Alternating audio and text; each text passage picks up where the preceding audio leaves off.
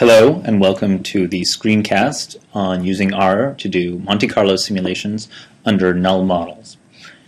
For this screencast we're going to use just a very simple null model for a comparison to linear regression, but hopefully one of the points you'll get by the end of this screencast is that in fact this can be used for a pretty wide array of simulations and to really generate a pretty wide array of nulls, and that null, what a null model may mean may depend a great deal on your specific instances, even though we're starting with a simple one. And unlike the previous screencasts that we've done using Monte Carlo simulations where we in fact just generated artificial or simulated data itself, we're going to start with some real data. And the data set that we've been using. So we're going to read that in. We're going to read in the Distilis sex comb teeth data set that we've been working with. And we'll do all our standard sorts of things of reading it all in. We'll read it in from Dryad. And then we're actually only going to use a subset of the data here. We're only going to use sex comb teeth and tarsus. So we're just going to create a new data set with just those two variables. And we're going to remove any rows where either of those two variables are in fact have missing data. We're, of course, as we've looked at this data set before, we know that with tarsus length, if we're looking at the relationship between sex comb teeth and tarsus, we should really center our variable. So we're going to center tarsus length here as well, just using the scale command with center equals true and scale equal false, all as we've done before. Okay, so as a reminder of what was discussed in class, we'll review what we need to do. First, what we've got to do is, of course, fit a null model with the observed data. So really, we're just estimating with the mean. In this case, we're just going to estimate a sample mean from this. That's what our intercept will mean, because that'll be the only parameter we're estimating it. But using those estimates from the null model, we're going to actually simulate the data, and we're simulating our response value under that null. So again, we're generating parameters under null and simulating under that same null model. What's different now, what we're going to do, though, is estimate parameters, in this case, not just the intercept, but the intercept and slope, under the full model using the simulated data that was generated under that null model. And we're going to repeat this a large number of times, store results and parameters as we would always do, and then we're going to fit the actual full model and compare what our estimates are under the full model with real data versus what our estimates are of those same parameters under when simulated under null. And so you should think about what this is similar like and think about what our definition of a probability of a p-value is, and you should hopefully understand that really these simulations under null but fitting under the full model really is kind of getting at that same basic idea for a p-value. Okay, so let's take a look at what this function might look like, and here it is, and this is hopefully well commented so everybody can see exactly what we're doing. And again, like the previous one I've written, inputs to this function are the model that you're going to use. That's essentially going to be your null model, which we'll call dll.null. And we're also going to have to include the covariate that we're going to eventually want to fit, which is, in this case, going to be the centered tarsus length. And as before, we will extract some information from that null model. For instance, we're going to grab the intercept, and of course the residual squared error for the null model, which we'll use for the simulation. We also need, because we need to allow for variation in residual squared error, because that itself is estimated from the data, so we need to know how many degrees of freedom we have. And this is all exactly as we did in the previous screencast.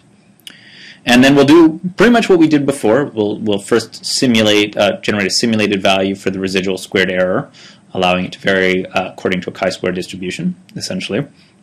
And then we're going to generate simulated vector of the response variable, again, under the null. So if you take a look at this, what we're essentially doing is saying, okay, let's generate a number of a vector of simulated variables, and the number of observations are going to be equal to the length of your covariate. So however many here, there's probably 1900 and change observations, so that's how long the vector will be. And that deterministic part of the model here is just A, because we're modeling it under the null model, and then with whatever our residual squared error is for the model. So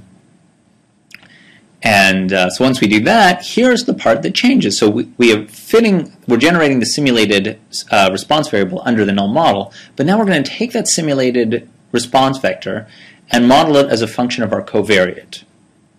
Right? Now the slope, our covariate in this case, which is our tarsus length, there should be no relationship between the two of them because we've simulated without that relationship. But we're asking, even without that relationship, do we get any pattern? What kind of pattern do we observe? And in a simple case like this, as we'll see, it's not going to do anything interesting.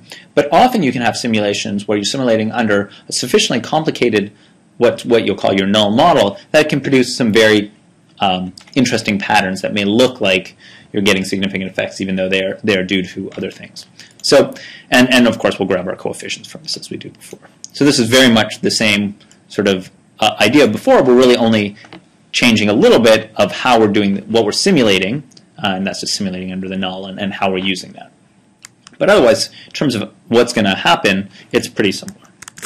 And so let's actually now fit under the null model, which we'll just call dll.null, and we'll also fit under what we'll call our full model, which is just fitting with Tarsus length as a covariate, or the centered Tarsus length as a covariate.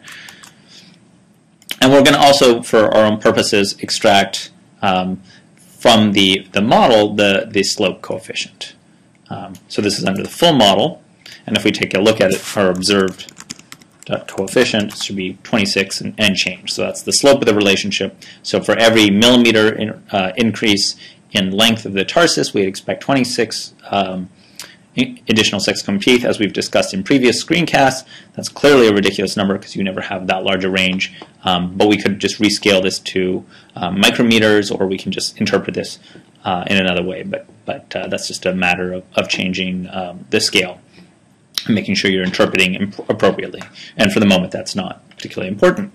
So let's just take a quick look at some of the parameters. We'll take a look at the estimates under both the null and the full model.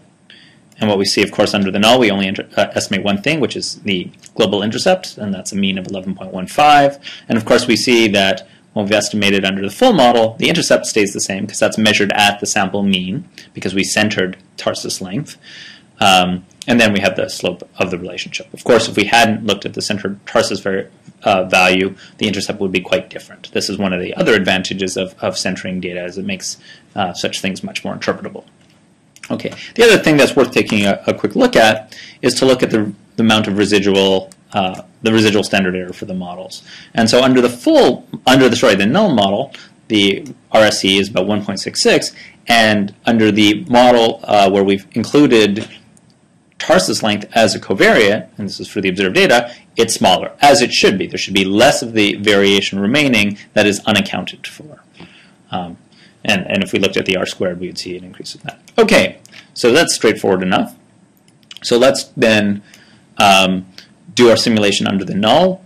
We could just do it once, like we're doing here. We'll just run it once, and we get an intercept and a value for our covariate, and that's just the slope. And that's just one simulation. We know we're more interested in doing many, so we'll make our big N equals to 1,000.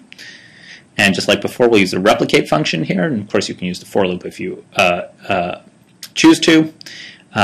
We'll just transpose that matrix just for convenience of how we want to look at it. And then we'll, in this bottom line, we're just going to look at a histogram of the simulated slopes. Again, slopes that were simulated when in fact there's no real relationship between the simulated response and our actual covariate.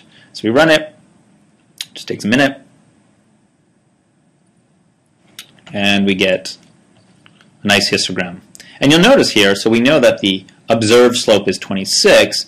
In the simulated slope, so the mean is right around 0, which is what we expect, and the real distribution, this is 1,000 for 1,000 simulations, really sort of spans the range from about -6 to +6, and most of the density between -5 and 5, and really very close to having most of the mass really just within -1 and 1, probably about 70% of all that probability, which is really what we expect under the null.